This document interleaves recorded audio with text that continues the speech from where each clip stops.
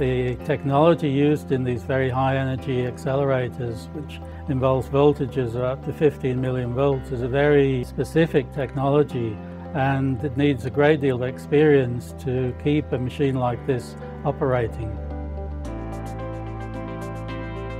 The academic and technical staff really work together as a team, and that can be illustrated by our development of new detector systems, where we have an idea and then we go to the technical staff and they work out whether it's sensible, how to achieve it, and then design and construct the apparatus itself. It's a real marriage between the researchers to help them be at the forefront of their science, and it's pretty important to get the best out of each other, the best results, to help them stay at the forefront of their science and even be world leading in lots of what we do at ANU. I have always felt that as academics we get to see the impact of our work when we present it at an international conference or our paper gets lots of citations.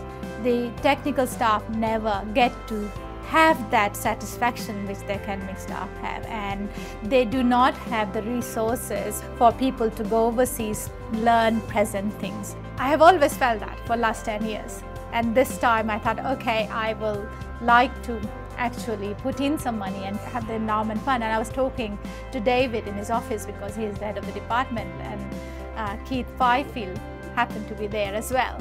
And I said, oh, I was thinking about that, and Keith said, oh, I was thinking, and I'll put in some money, and David said, oh yeah, I'll put in some money too, and that's how simple it was. It gives opportunities to travel to overseas conferences, to visit overseas labs, and learn new techniques. And also we hope it can be used as seed funding to trigger new initiatives as well. Yeah, I think that's pretty special that they are willing to do that. I think it's a bit unique. I mean, they're not just here to take a wage home, and they're willing to reinvest back into the workplace and the people that are providing good support back to them, and willingly doing that. The endowment funding has allowed me to travel to 2 international conferences, and that has taught me so much. The rate of learning increases dramatically once you're out there and you get exposure that you otherwise wouldn't have.